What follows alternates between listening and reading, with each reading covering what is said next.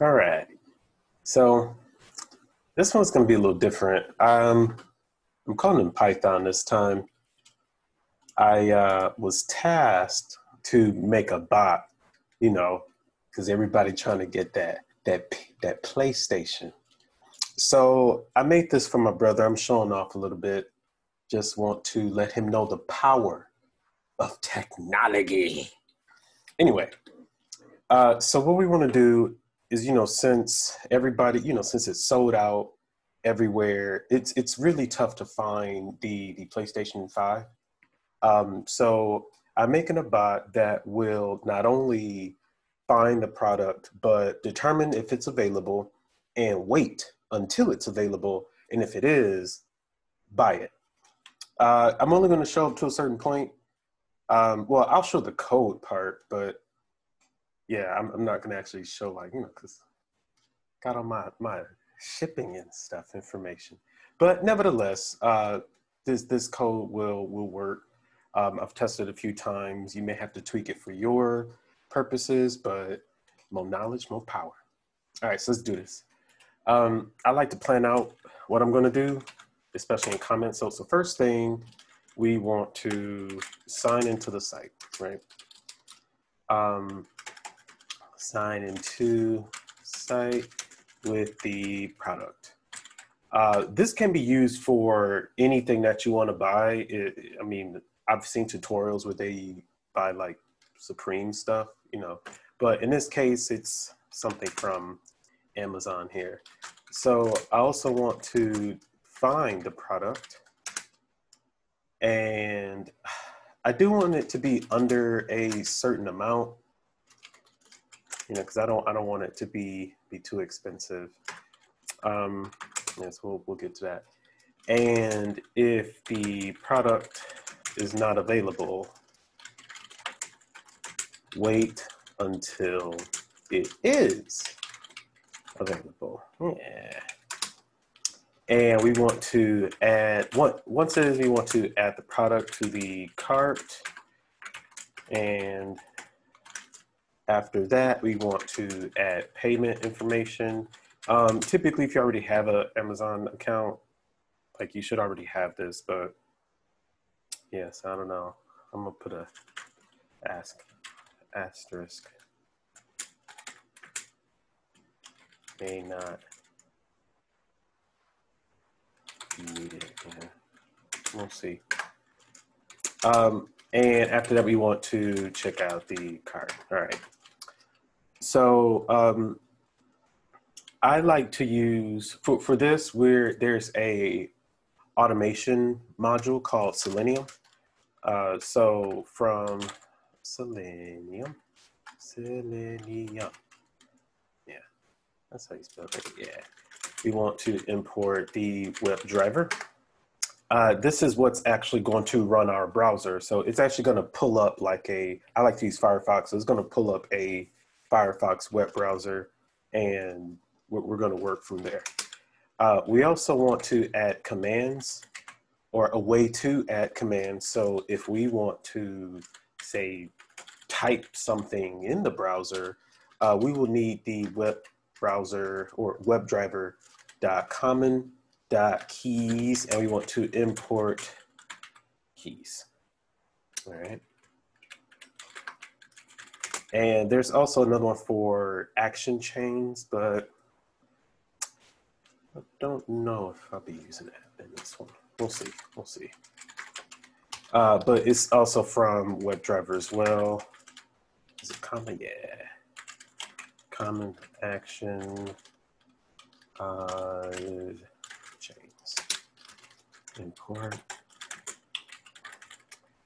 action chains. I don't think we need this one too. So I want to maybe. Yeah, we'll see. All right, and also to I'll save that for later. No. So if we want to get, say, something happens, we do want to handle that.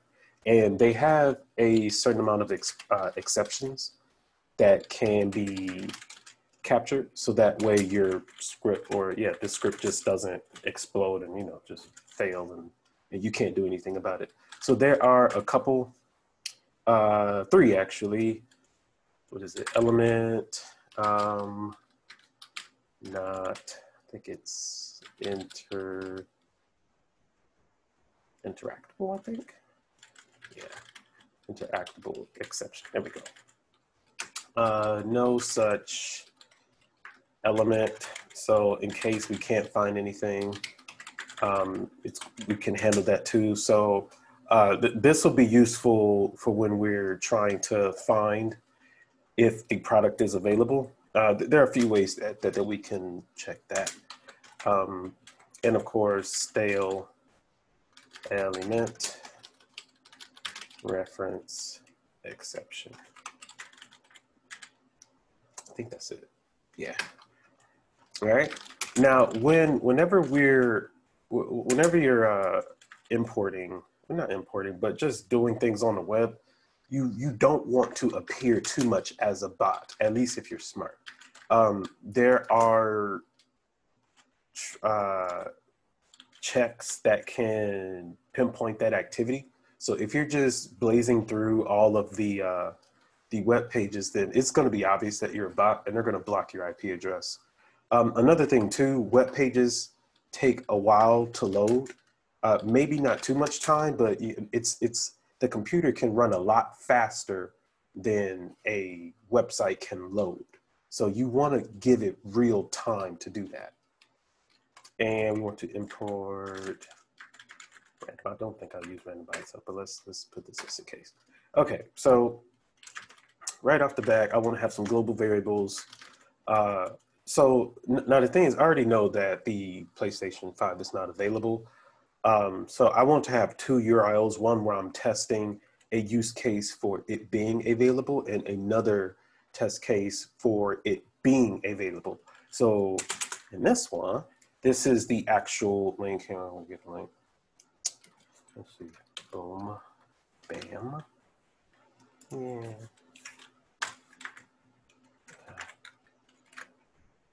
Oops. Oh, it's already in. Cool. All right. Yeah, there we go. All right. And I want another one. Let's call it test URL, where we get the, now this one's just gonna be the PlayStation 4. I mean, I already know it's available. I'm just testing shit, things. So let's see. All right.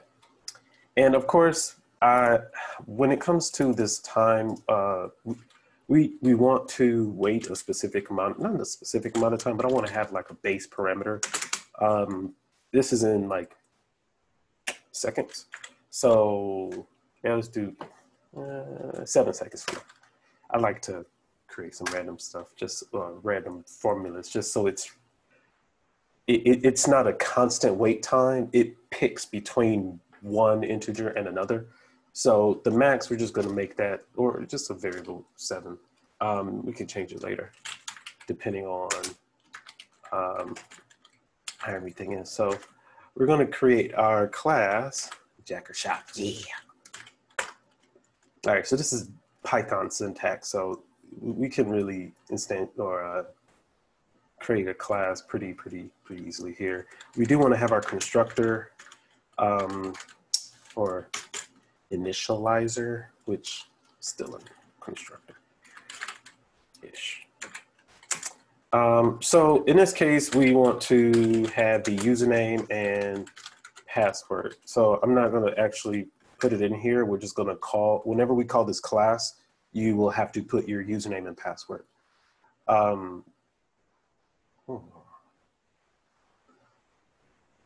Yeah, I'm gonna have to come back to that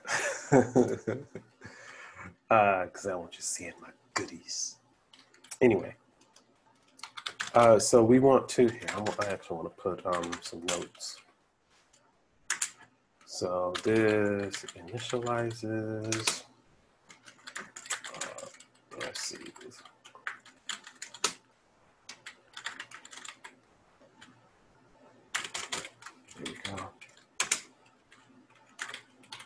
gives it a description in case we need to look at it.